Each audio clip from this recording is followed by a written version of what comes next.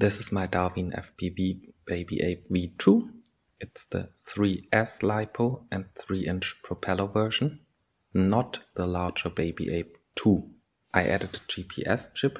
I have this quad as a fun little park flyer, and I wanted to flash to Betaflight version 4.5, but I ran into some problems along the way, and this is for all the 3 people who are having the same problems. So, welcome to Betaflight. Let me just quick connect the cable to my copter.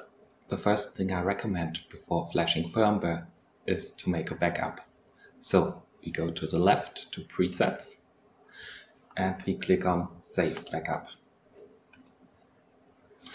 And then we save the thing. As you can see, I already have one.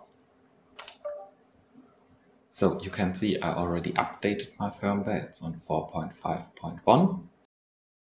And so the next step after we have the backup is to go to Update Firmware. Now we can auto-detect a board.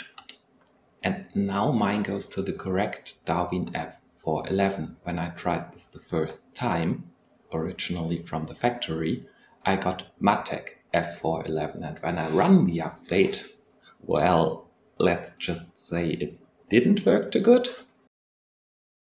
Basically, I had no gyro movements. I didn't get any movement in the receiver tab. Okay, my controller is not connected right now, so I won't get any right now. Yes, so it's the best to automatically choose the Darwin F411 board. Choose the newest version of the firmware, go to Load Firmware and Flash Firmware. Sometimes this doesn't work. Then the best thing to do is to close Betaflight.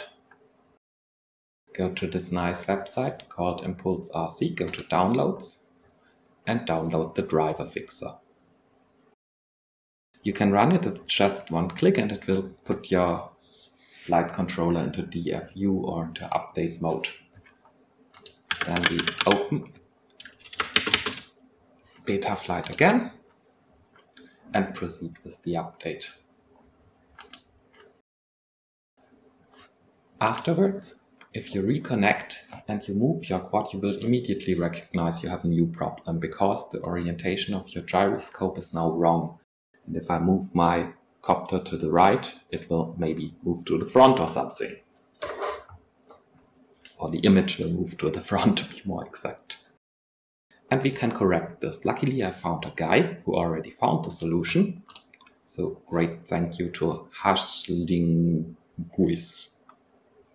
Haslinghuis? I don't know. And all we have to do is to copy this little bit of text, go to the CLI dump, paste it, and hit enter. And this will fix everything, or at least it did for me. I will put the text into the video description so you can use it. And I hope everything will work out for you. You don't have the same problems that I did, and you have a lot of fun with your BabyApe.